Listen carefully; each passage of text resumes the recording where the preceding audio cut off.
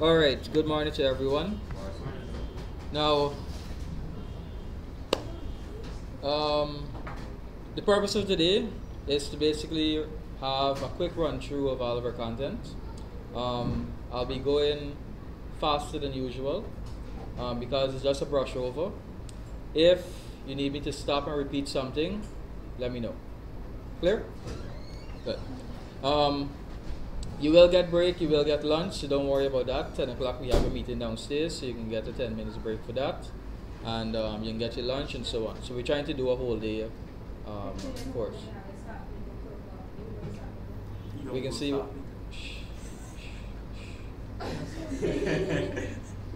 See what these children insinuating? Good. So let's get a start. So, very important for you to understand is the basics of a computer. It always comes in the CSEC exam. They always test you on that, especially. One of these interested. I think the rest come in late.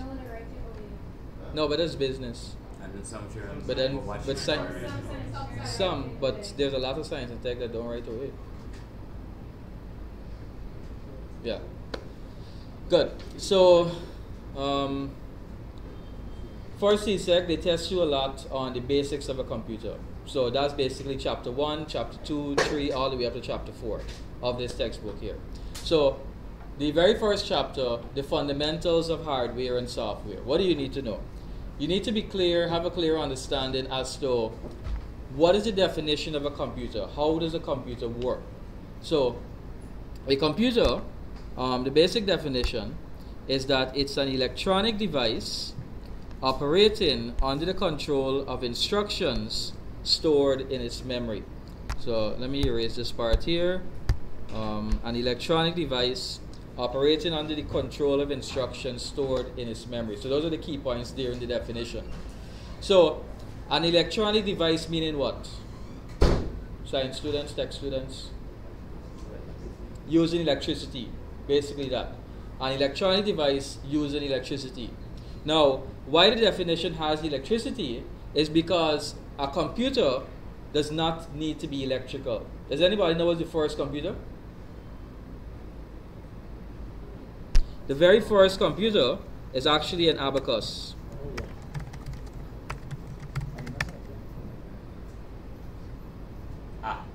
Well, that's an electric one. So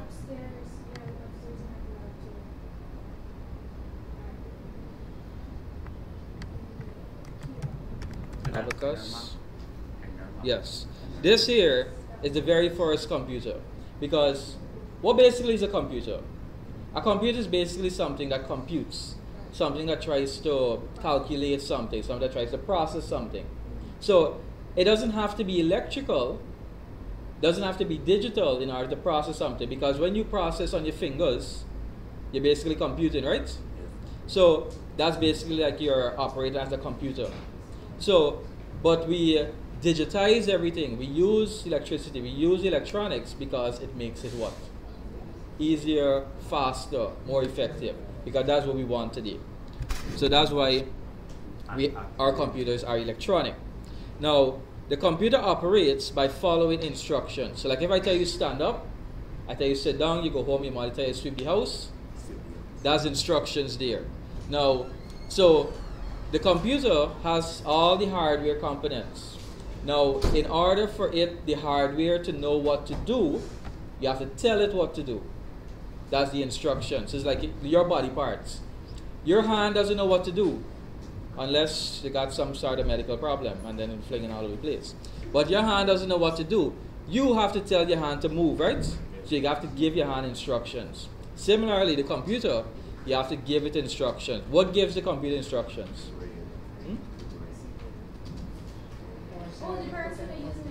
The person is using it, but more so, what is be running on the computer? The programs. So the programs have the instructions.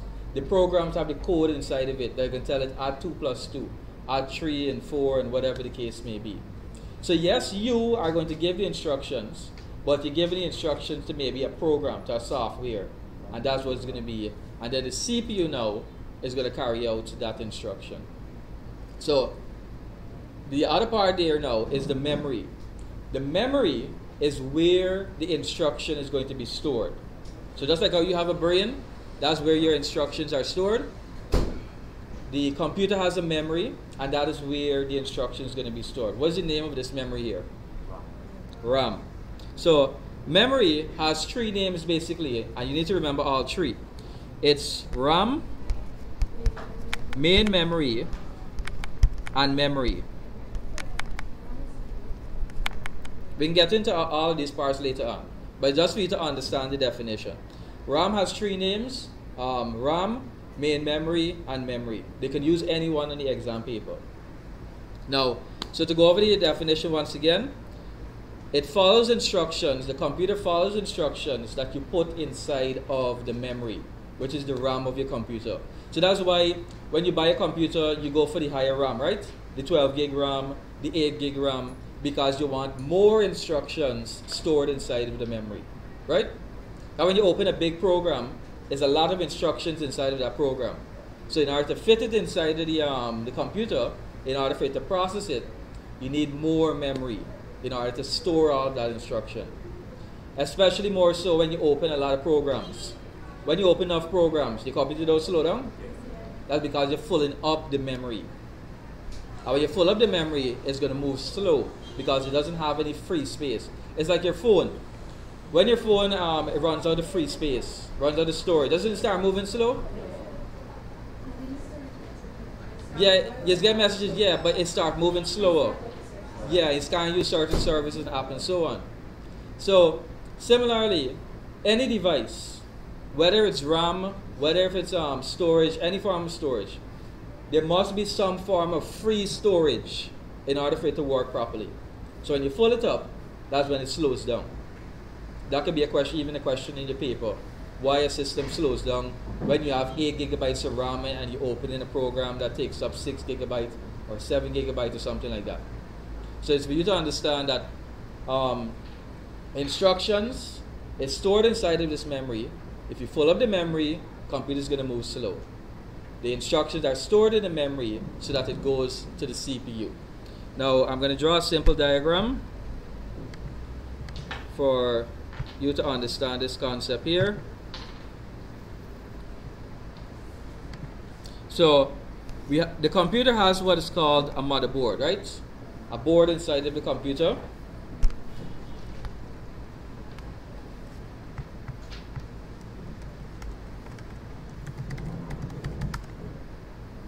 Yes. So every computer has a board inside of it, an electronic board, a circuit board. And we call that in a computer the motherboard. In other electronics, you could even call it a motherboard also. So this motherboard here now, it has the most basic layout is to have a CPU, memory. So this here is your RAM or your memory, and then you're gonna have down here a connection to your hard drive.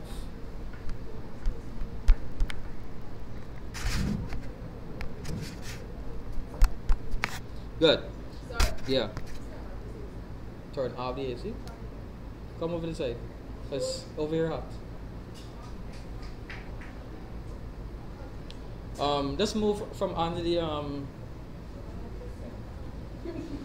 Yes. So the hard drive, that's where you store all of your data, right? You store all your program in it. You store all your pictures, your games, your videos. Now, so it's gonna be on this hard drive here. Now, when your computer, when you open a video, when you open a game, when you install a game, it's going to be on the hard drive. All that data is on the hard drive all the time, because the hard drive is what we call permanent storage. So now, in order for your computer now to process that data, you open the game, you play the video, the computer has to process everything. Anything you're doing, the computer has to process it, because it doesn't know, that's how the only way it's going to know what to do. So what the computer is going to do is that the data has to go to the CPU, but it does not go directly to the CPU. It has to first go inside of the RAM. Hence the definition. The instructions are stored inside of the memory. Clear? Good. So all of your data, if it's a video you're opening, a picture you're opening, in order for it to be processed, in order for the instructions to be processed, has to go inside of the memory, which is the RAM. Then the CPU now is going to collect it from the RAM. So data is going to just be going back and forth between the CPU and the RAM.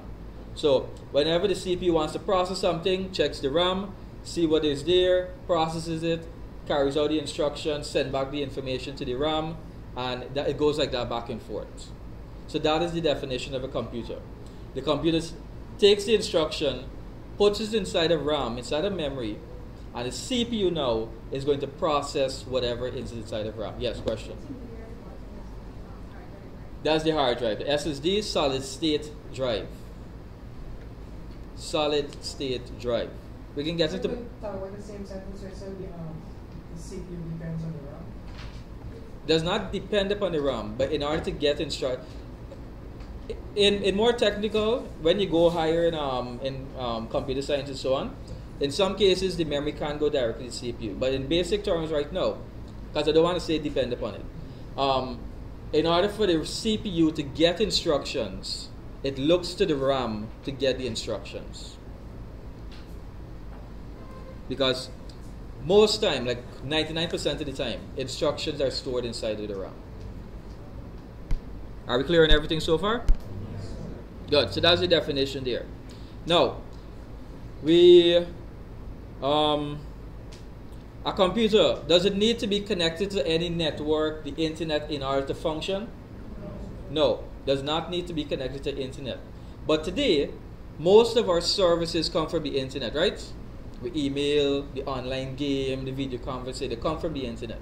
So when you connect to the internet, you get more features, you get more usability, but you don't need to be connected to a network in order for the computer to work. It can be standalone. That's what we call standalone. It's by itself, it's standing alone.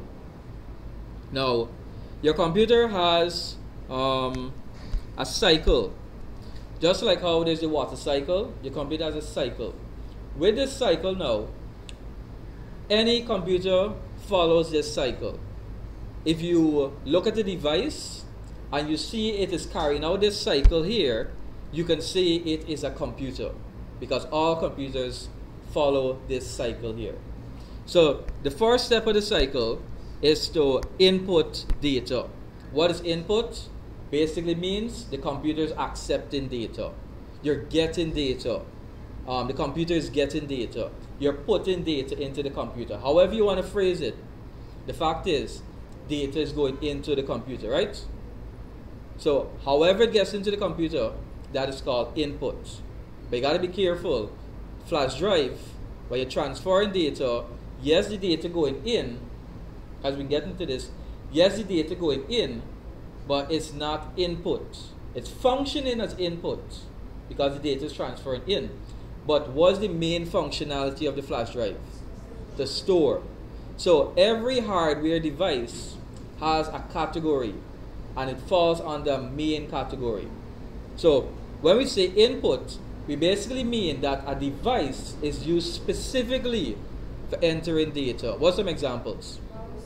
Mouse, keyboard, touch screen, microphone, a gamepad, TV remote, joystick, a trackpad, a trackball, anything that gets data. The main purpose of it to get data, we call that input, and we call that device an input device. Good. Now, manipulating data. The second step of our cycle, manipulating data. Now, when you put the instructions, so say the input is like putting instructions. When you put this instruction into the computer now, it has to process it. It has to try to understand it. What do you want to do with this data? So you press a key on the keyboard. What do you want from this key? You want a letter appear? You want the print screen to be carried out? You want the share screen to be carried out? What do you want? So that is called processing. So if you go back to the same diagram, it's like you press a key, the instruction gets sent into the computer, and then the CPU now is going to process it. So see how it leads back to the definition? the instruction goes in, it can go to the RAM, go to the CPU, and the CPU now is going to process it. So the third step now is when it finished processing, you gotta see somehow. Something gotta tell you that it finished processing it. And that's what we call output. That's going to show what it had processed. So if you input 2 plus 3, the computer is going to process that, add 2 plus 3, that's 5. How will you know now that the answer is 5? You're going to get the output. You're going to see the result is 5. So what are some, and we call those output devices. What are some output devices? Monitor, printer, speaker, plotter, projector. So anything that gets data, that gets the processed data, the instruction, the information out of the computer, that's showing you some form of data, that is output. What about the lights on the traffic lights? Output. That's output. The lights on the traffic light is output. The display on your microwave. Output. The keypad on your microwave. Input. What else? If you got a clock, a digital clock, and you see the time, output. So anything that's giving you data, that's output. And once its main purpose, once again, is to give you output.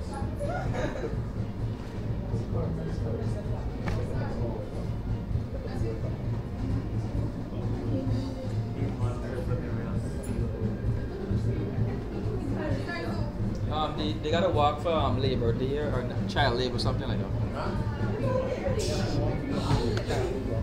Yeah. So so those are the four. Those 3 steps are the main steps of the cycle. You input, you process, and you output. Now the final step.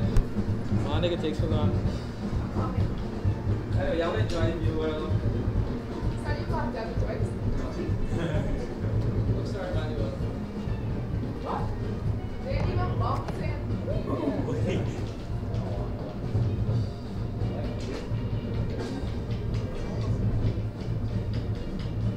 I know you want to get them.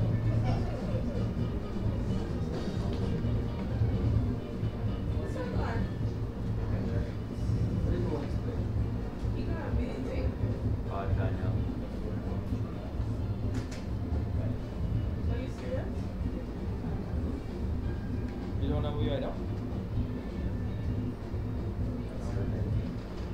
No, se está con espacio.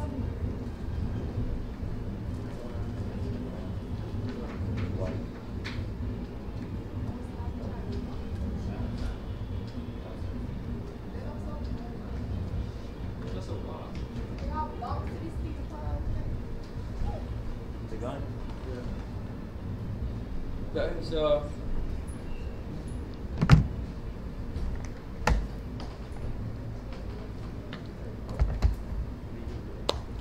our IPOS cycle. So IPOS, the name implies each of the 4 steps, right? I for input, P for processing, O for output, S for storage. In the same order that the cycle is actually carrying out the action, right? Now the final step of the cycle is storage. Storage is not always necessary. So you say, for instance, you were like when you were doing the SBA, you were writing a program and you enter some numbers to do your calculation in the program, and it give you the output. You put in 2 plus 2, you calculate the tax, you calculate the VAT and so on. But did you store that result afterward? No, you didn't store the result.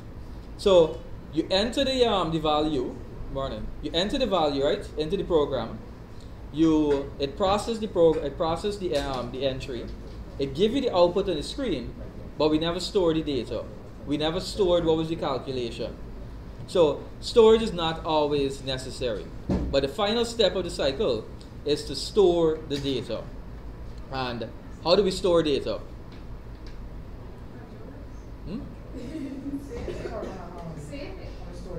On our storage devices. So this is where our storage devices come into play. Our storage device is where we're going to store our data. Good. So that cycle there, remember the 4-step: input, output, processing, and storage. Next, components of a computer. Now, a computer is not only a desktop, because remember it follows that IPOS cycle, right? So your phone follows that cycle also. Thus, your phone is a computer. The traffic light follows that cycle.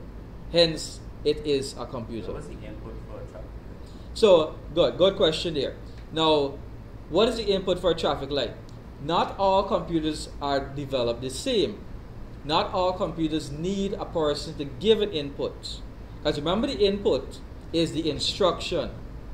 The input is the instruction. What's the instruction? It would be like a time period when this starts No. and stuff. General, what's the instruction for a computer? Do this. What gives instruction to a computer? Person program. The program, the software gives instruction. So, for example, the traffic lights, you don't need to go and type into the computer every time it needs to work. Why? Because the traffic light system has the computer program already on the device. So, the program is already installed. It's running all the time, basically looping all the time. We can't turn it off. Over here, Hatya, come over this side. Or just move down to the end there. And I'm hot over here. The high, the low Yeah. No. temperature. Yes, either way. Good. We have different types of computers. The traffic light system is what is called an embedded system. An embedded system. It doesn't look like a normal computer. An embedded system can be in any form or size. Like, for example, a smartwatch. How many of you got a smartwatch? None of you? A smartwatch? Apple Watch, Samsung Watch, good. So that's an embedded system also. The computer inside of your fridge, the computer inside your microwave. That computer said, oh, smart Y'all fridge. know what smart fridge? Smart. No, sir, no, I got one by smart fridge. So that there is called an embedded computer. So your washing machine. Even your washing machine, yeah. Sir, smartwatches is not technically mobile devices because they get more than one. Yeah, but function could be considered an embedded system also. Good. So, but the fact is that is that so? Sian.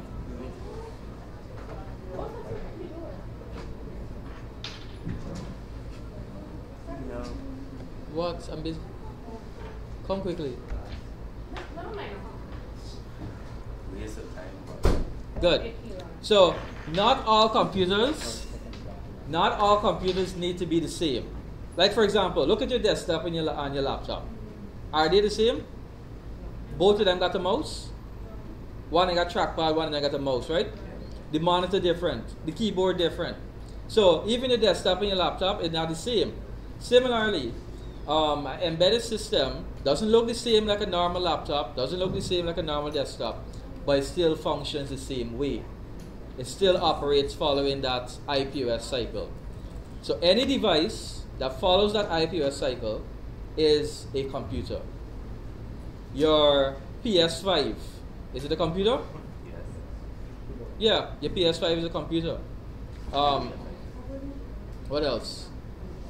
And anything similar. Good. So, your smartphone, your tablet, your game consoles, those are all computers. Now, a computer has two basic components, hardware and software. Any computer that you look at and you see the parts of the computer, you can put it under one of two categories. You can say this is a hardware and this is a software. Clear? Good. Now, when it comes to hardware, we can further break down the hardware into 5 categories. So, anytime you look at the computer and you see a physical part of it, it will fall under one of these 5 categories here. So yes, it might have the functionality of another category, but it has a main category, like for example the flash drive, right? So the main category of flash drive is a storage device, but it still can do your inputs. Good. So the first category is your CPU, Central Processing Unit, the brain of the computer. The name itself tells you it does processing, right? So this is the part of the definition that does the processing. Now the Central Processing Unit has 3 parts. For basic IT, you only need to know 2 parts. But technically, it has 3 parts. The control unit and the ALU, the arithmetic and logic unit. The third part is called a register.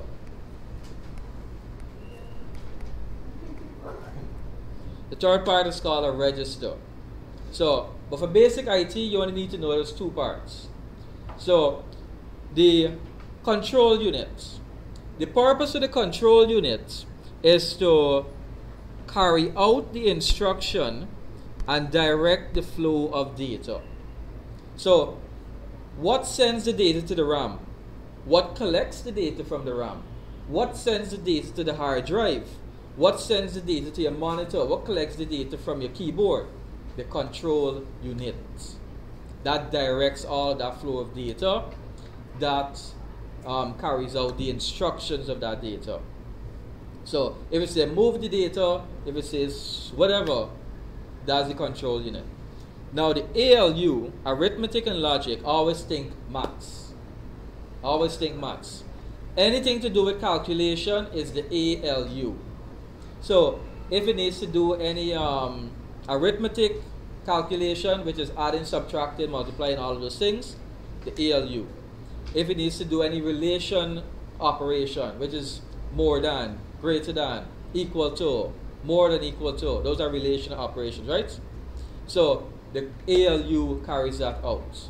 If it needs to do any logical operation, like doing AND gate, OR gate, and all of those things, that is the ALU. So the CU collecting the data. It can collect the 2 and the 3, and it can collect the plus sign. But it's going to send it over to the ALU and say, look, please calculate this to me, give me back the results, and I can send it to whoever needs it. Are we clear on that? Good. Now the input device basically inputs all devices that put data into the computer. The main functionality of the device is to get data into the computer. We already looked at examples, right? Trackpad, keyboard, and all those things. Output device gets data out to the computer. Printer, your screen, your speaker. Once it is the functionalities to get data out, output device. Are we following me so far? Any questions? Memory. Memory is a temporary storage. Storage has 2 types, temporary and permanent. We call them primary and secondary. Primary is temporary, secondary is permanent.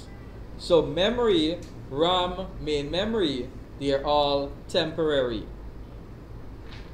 So when you working on an assignment and you kick the card and the computer shut off and you turn on back the computer, you expect to see the assignment still? No. No, because the instructions was stored inside of that memory, right? Remember this this here. The instruction was stored in that memory.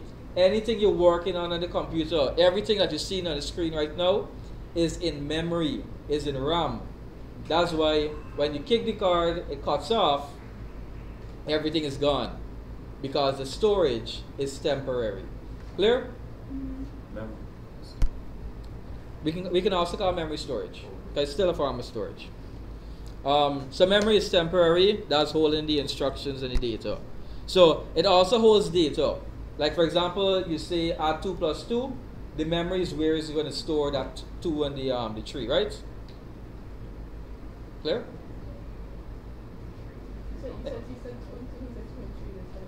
Same difference, man. It's too simple number confuse you. Alright, good. Now the final category, storage. Now this here you need to understand 2 terms. 1, what is a storage media? And 2, what is a storage device? A storage media refers to what is storing the data. your flash drive, your memory card, your hard drive, your SSD, your what else? Your CD, your DVD, your floppy disk. Yeah, so the physical media. Anything that's going to store your data, that is called the storage media. The storage device now is what is going to facilitate the transfer of the data. So, the CDs and DVDs, when you put them into the computer, don't you say you're putting them in a DVD drive? You're putting it into a CD drive? So anything that ends with the word drive is called a storage device, because that facilitates the transfer of data. Now, this is kind of phasing out because flash drive doesn't have a flash drive, and other devices don't have a drive. But in technicality, some persons would say that the drive is built onto the device, and that's what's facilitating the transfer when you connect it. Or some would say the drive is on the computer. But the basic understanding you need to have is that drive is what facilitates the transfer. That's called the storage device. And the media is what is storing the data. Are we clear on that? Good.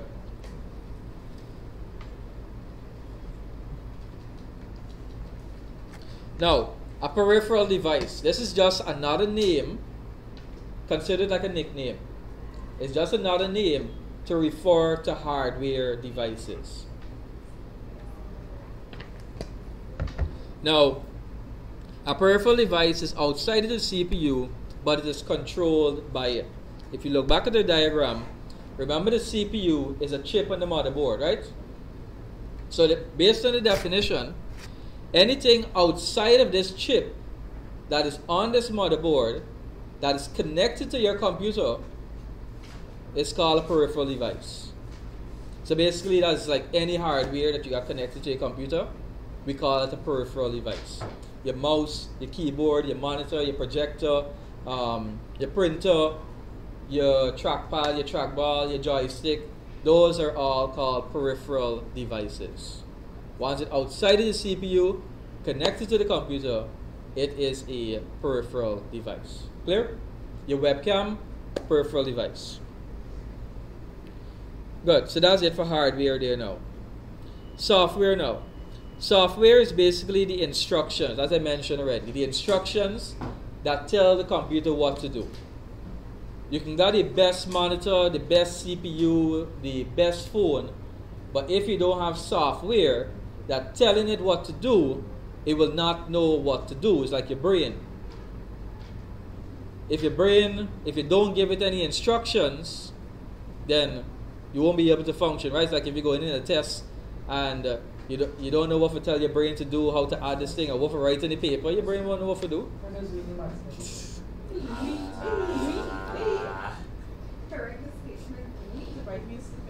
So, a computer program is basically instructions, programs produced by programmers to create system and application software. It's like a gray line here with the terms program, software, application, and all of these terms. So, the general term is software, and it creates the computer program, the computer applications. Now, we have two types of software. We have the system software. As the name implies, this software is for the system. Whenever we hear the word system, we're referring to the computer system. We're referring to the entire computer. So, if we say computer system, that's the phone, that's the desktop, that's the laptop, that's the tablet. Computer system refers to the entire device. So, a system software is a software that is running or controlling the entire system. Now, we have two types of system software. We have the operating system and the utility software. The operating system is the software, the main software that is going to be controlling the computer. It's going to control the hardware, and all other software. It's the main software. You got all the other softwares on the computer, but the system software, the operating system, is what controls all of them. So, what's some examples of system software? Windows, Linux. Remember, whenever you're given examples, you got to give the full name. Apple iOS. That's what kind of operating system? Mobile operating system. So there's a desktop operating system, and there's a mobile operating system. Apple iOS, the full name, that is a mobile operating system. What else? A desktop operating system. Linux. A desktop operating system. Windows 11. Microsoft Windows 11. Microsoft Windows 10. Linux. Chrome OS. Or you can even say Google Chrome OS. Kali Linux. Kali Linux. Google Android. Google Android. Fire OS. Harmony OS. Oxygen OS. No, there is such thing as Oxygen OS. Yeah. Mobile software. So important to know. Well, the main desktop operating systems you need to remember is Microsoft Windows and all the variations. Please remember there's no Microsoft Windows 9. There's 7, 8, 8.1, 10, 11, Home and professional. Vista, XP, and so on. Home and professional. Yeah. Home and professional version. No, just remember some of the variation. Sir, and again, home and professional. Yeah, Windows 1.2? No, just Windows. No, you got some with a few numbers. That is not Windows Vista or something. No, the very first ones, you got some with a few numbers. Either way. The main desktop operating systems you need to know: Microsoft Windows, Unix, Linux, and Mac OS. Those are the four main ones you need to know for desktop. Unix, UNIX, LUNIX, and Mac OS, Apple Mac OS. Those are the four main desktop. For mobile, you have the Apple iOS, Google Android, and then the off-brand ones, that's the unpopular ones: Chrome OS, Harmony OS, Oxygen OS, and so on. But you would say the most popular mobile ones is Apple iOS and Google Android, right? And the variations of them. So, the purpose of all of the operating system is to control the hardware and the software. Without it, it would not work, right? If you got to your phone, the Apple iOS does not start up, can you use your phone? No. The software does not start up, you cannot use your phone. So that's how important the operating system is. Now the utility software, it's a utility, something you use. It is used to maintain, protect, support the operating system. It's like they're working hand in hand. Think of the operating system like the HM or the CEO of a company, and the utility is everybody else who's going to be supporting this CEO, supporting this HM. So, what is some of the functionality? Protect, maintain, support, and so on. What are some examples? Protecting against viruses, making copies of a file, which is basically backing up, recovering files when they're deleted, recovering a system when the system crashes, recovering data. So anything that supports the operating system, ensure it functions properly, that when it fails, bring it back up. That is called a utility software. Are we clear so far? Any questions?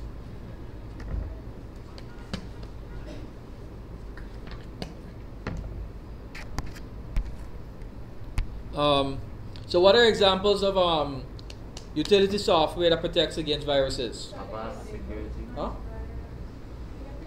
Antivirus. Well, what are examples? Avast, McAfee, AVG, Norton, and so on. Yeah, they will come. Examples of software that do backing up.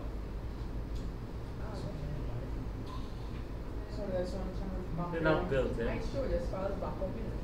I got I think one named File Recovery. I got EaseUS. You got CC file recovery.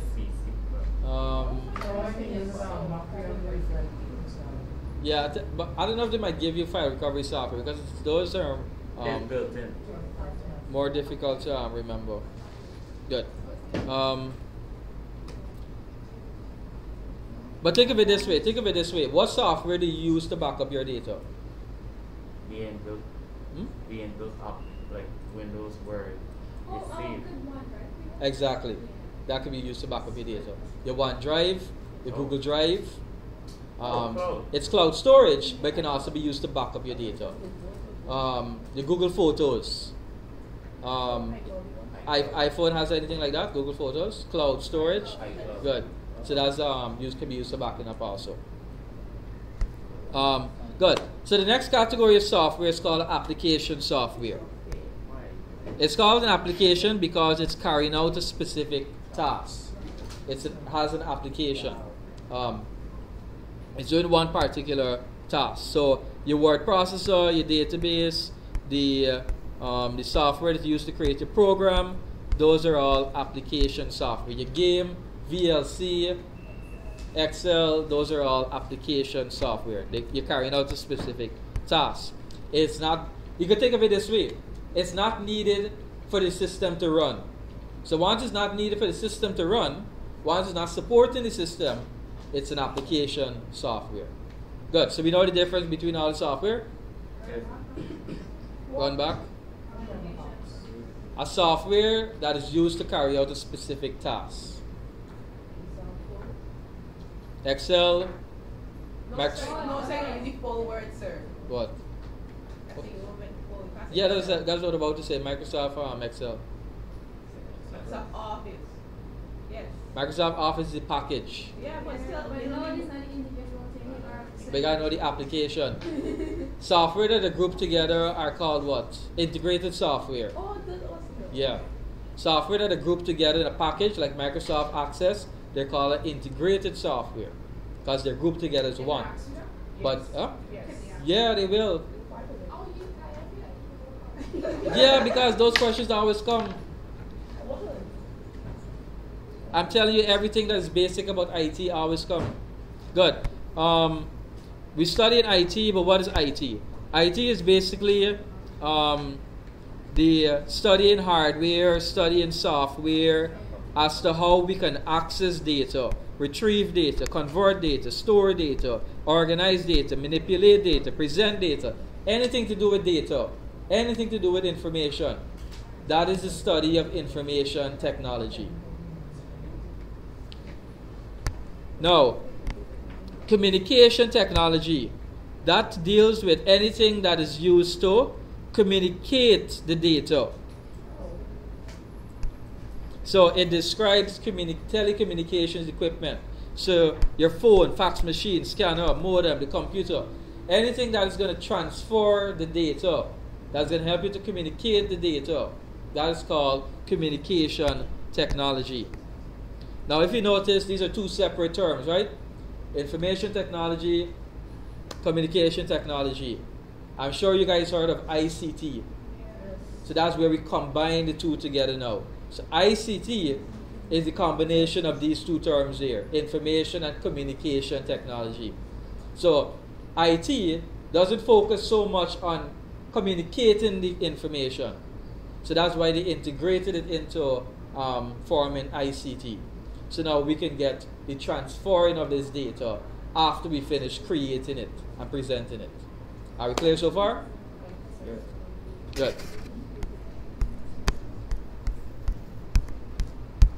All right. So the first category of hardware is input devices.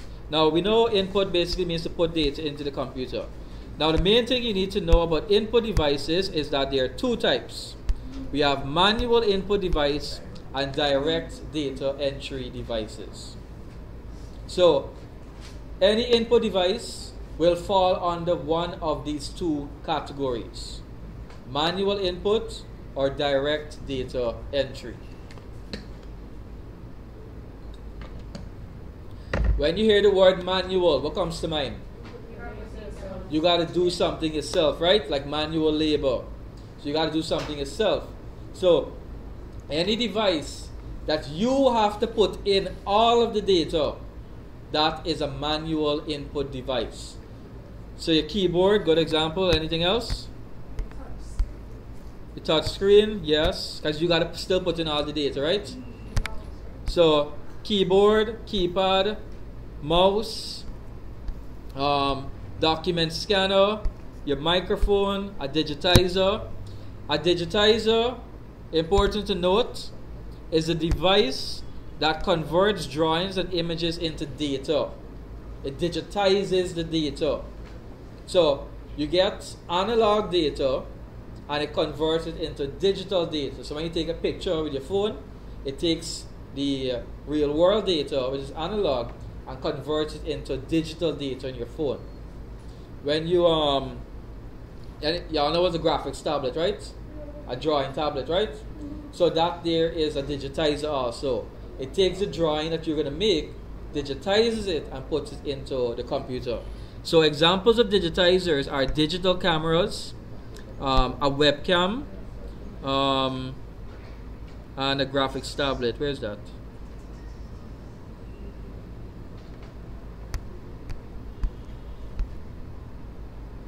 And a graphics tablet. So those are all digitizers, converting analog data basically into digital data. So we're still on manual input device: keyboard, keypad, your mouse. Let me see. We know it's a keypad, do we? Basically, this these row of keys here at the end of this keyboard, that's what we call the keypad. Some companies, they would buy that individually because, especially like for accounting, it's just numbers the person got to enter. So they just use this keypad to enter the numbers. The full keyboard is all of the keys. Now we have what is called a special keyboard. A special keyboard is a keyboard that is different from what we are accustomed to. So we got a regular keyboard with the keys that you're seeing right in front of you. But a special keyboard is different from what you're accustomed to. A keyboard is basically something that has keys, and when you press on it, instructions is sent into the computer. Now a special keyboard is a device that has keys, but it's different from the regular keyboard. What device? It's because of you want it to be designed that way. So what device can you think of as like that? It's like a keyboard, but it's different from a keyboard. So then the turn ties are The little turn ties with the person. What about the AC remote? The AC remote is considered a special keyboard. Any device that basically has buttons on it, is called a special keyboard because it allows you to do the input like a regular keyboard, but the layout is different. The TV remote, the gaming control, the calculator, those are special keyboards. Now a mouse. We know a mouse is when you drag it, it moves the cursor, right? Now we got the mechanical mouse, which used to have a ball inside of it, right?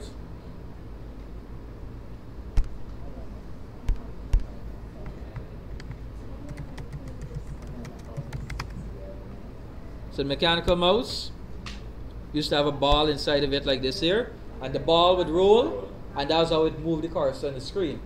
Today we have the optical mouse, which uses the laser.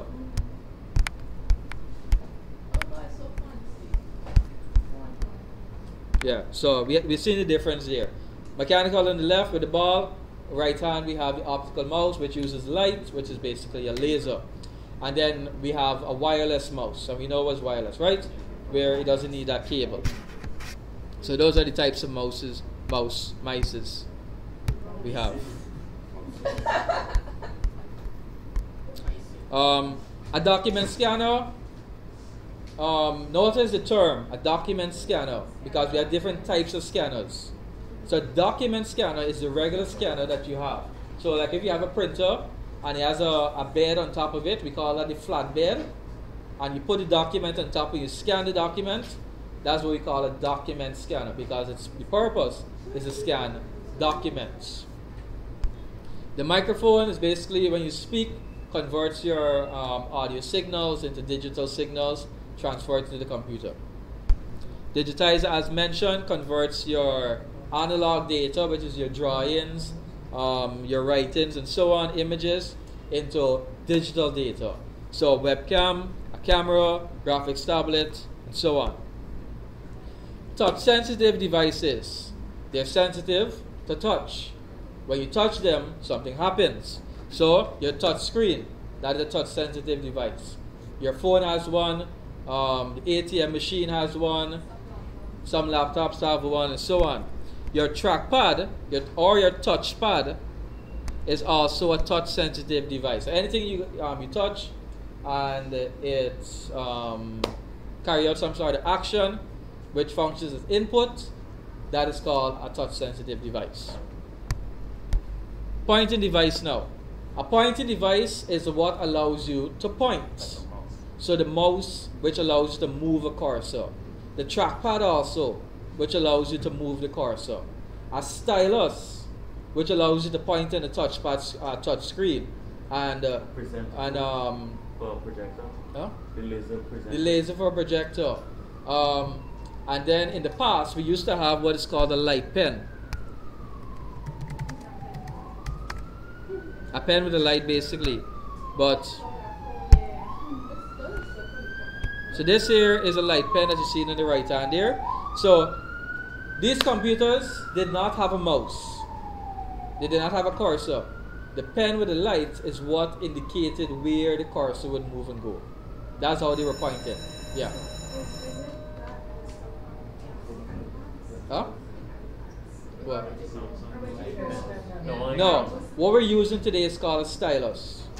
The stylus basically replaced the light pen. Next, we have remote control devices. This is basically a TV remote, your alarm remote, basically any report. All right. Good morning. Biometric devices. These are basically devices that scans your body parts that are unique body parts. So what are the unique body parts? Fingerprint, iris, the face, the voice, the entire palm. Palm. Yeah. Which is fingerprint. So face, iris, voice. Yeah. Some persons don't consider voices biometric. Yeah, because it's easy for. Yeah. Easy to replicate, and then your voice is changed. I remember you're nervous, your voice change. When you're happy, your voice change, and so on. Same thing with fingerprint. Good. So those are all of the manual data entry. You gotta manually put in the data, right? Everybody clear? Any questions? The next type of data, the next type of device. Alright. The next type of input device is direct data entry. What this does now, it allows you to automatically enter your data. You got a group of data and it automatically enters it for you. So yes, you're still putting in the data, but it automatically puts in a lot of data for you. So a group of data. So for example, a barcode reader. A barcode has information on it. Anybody know what information on a barcode? Numbers? No, like what information is on the barcode? Prices. No, that's important to remember. Price is not in a barcode. Permanent information is in a barcode. Huh? The item number, which is the ID, the manufacturer, and any other such information. Huh? Any other such information is stored in the barcode. Why? Because those information are basically permanent. They can remain the same for a good while. But prices can change often, so that's going to be on the computer. So when you scan this barcode, all the information for that item goes into the system. You don't have to type out the name of the item, what the item look like, and anything else. So it automatically puts in that data. Are we clear? Now this device is also called a barcode reader or a barcode scanner. So you see why we call that device a document scanner? We have different scanners. Now, the barcode reader is used with a system called the point of sale system or the electronic point of sale system. A point of sale system is basically a system that a supermarket, a business would use because it keeps track of the item, keeps track of the cost, keeps track of the quantity. It is linked to the inventory so that when you sell the item, it documents that 30 items, 29 items, 28 items is now in the inventory. So the system will now know that I need to order more items. So the discount, the VAT, all the information is going to be on this point of sale system. So when you scan the item, the ID of the item goes in. The system now has all of the necessary information for it. And that's how when you go to the supermarket, all you see is the items flying across the counter.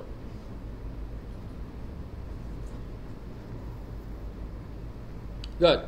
Next we have what's called a smart card. A smart card is basically a device that is going to store data. Not store data, what am I saying? It's going to be used to input data.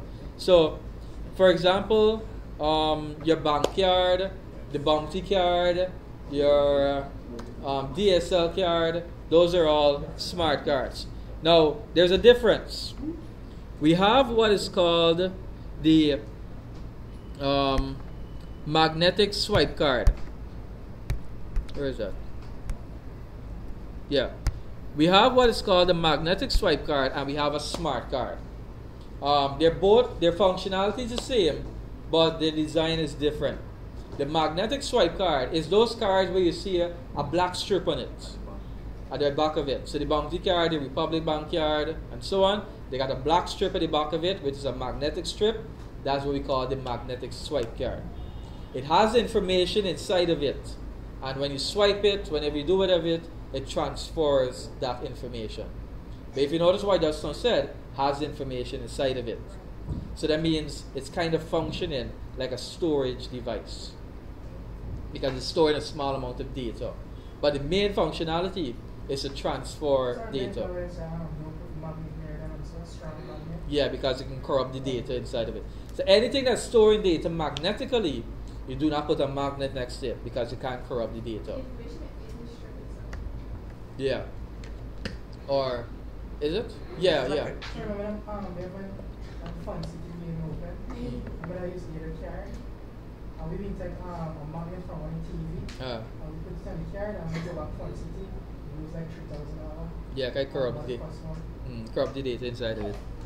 So the magnetic swipe card is what has that bar on it. Now the smart card is going to have gold contacts on it. So for example, your SIM is a smart card. Now some cards in the US has the banking cards have a gold contact on it, and that's what they use to transfer the data. Your SIM card has a similar representation. It's also called a smart card. Yeah, the smart card is more efficient. It's more faster. It's it actually stores more data than the magnetic swipe card. So that's why it's used more because it stores more data. Yeah. Visa card, right? Mm-hmm. Digital card, the smart card. Once you see the black stripe, that's a magnetic swipe. I think they got it to the back. Yeah, to that there. The man of the class. Yes, sir. Good. So remember, they're used to transfer data, and there's a difference between swipe and smart card. The smart card is basically better. It stores more data. The other difference between the two is that a magnetic swipe card needs a connection to the bank, needs a connection to the service. So it's like, you ever experienced when your parents use the bank card and they got blackout, they can't use it? Yeah. If that ever happens, if they ever lose the connection to the bank, they can't use the card. Because the magnetic swipe card has to make a connection to the bank. And that's the only way to get it to work. Now the smart card has more information stored onto the card. So it doesn't need a connection to the bank. It can actually stay by itself and be able to use it. But obviously if you get that connection, it makes the transactions more smoother, more legible, and so on.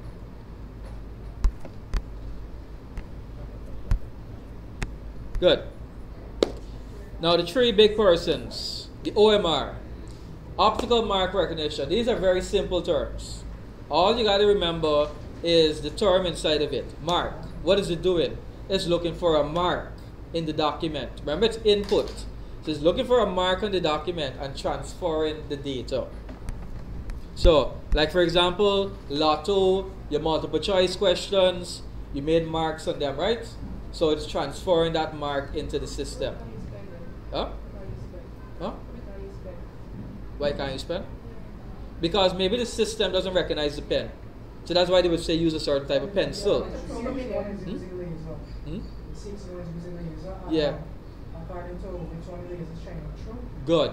So some of them might reflect back the lights. Good. Good. So that's why you got to use a certain shade of the pencil to block the light and all of that. So the technology, you got to use what would be suitable to it. What if you use the wrong pencil?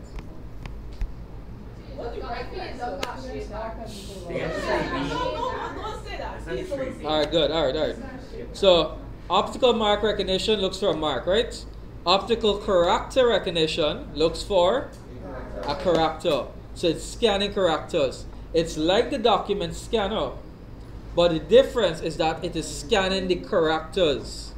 The document scanner actually scans the entire document. You save it as a PDF, you save it as an image. Can you go and edit it after?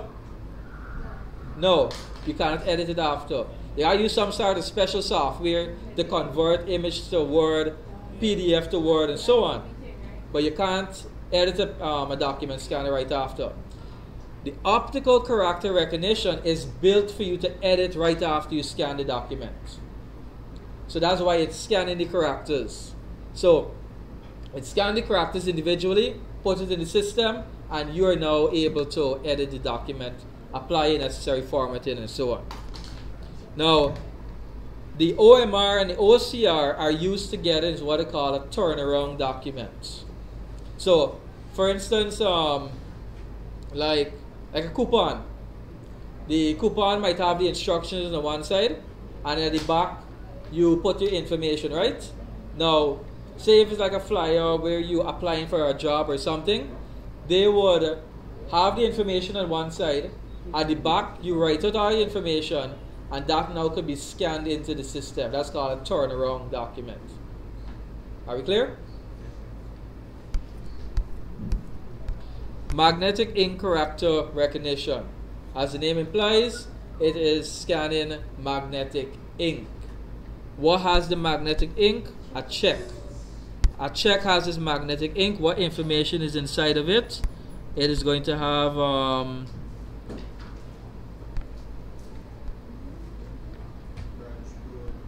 the branch code. Where is that?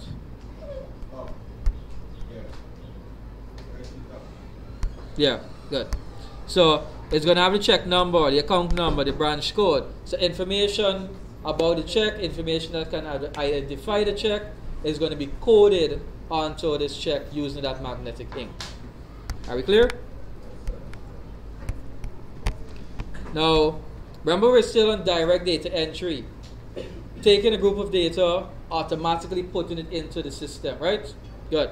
So we're at sensors now. We know sensors collect data and then put it into the system, right?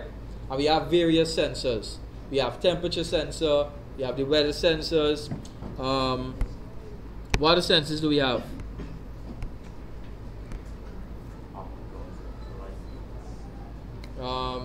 What else? Infrared sensor. What other sensors do we have? The sensors, motion sensor. Huh? heart rate sensor. So basically, any form of sensor. Huh? I'm just going to close. Very good. Huh? Alright. So, we have what is called MIDI. Now, this one is important to remember because I usually see this one here. Musical Instrument Digital Interface. It's a type of sensor that is used with instruments. So, when you play a guitar, you play a drum, this is what is going to be used to sense the data basically and transfer it into the computer. So, you connect your instrument to a MIDI, and that's what transfers the sound into the computer for you to record it, edit it, and so on.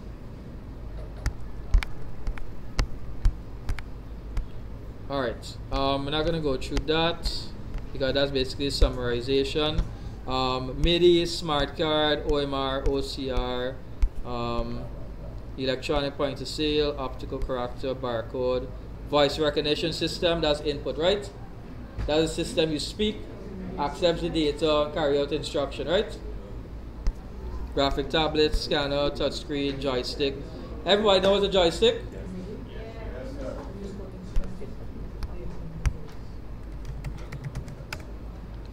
So this here is a joystick.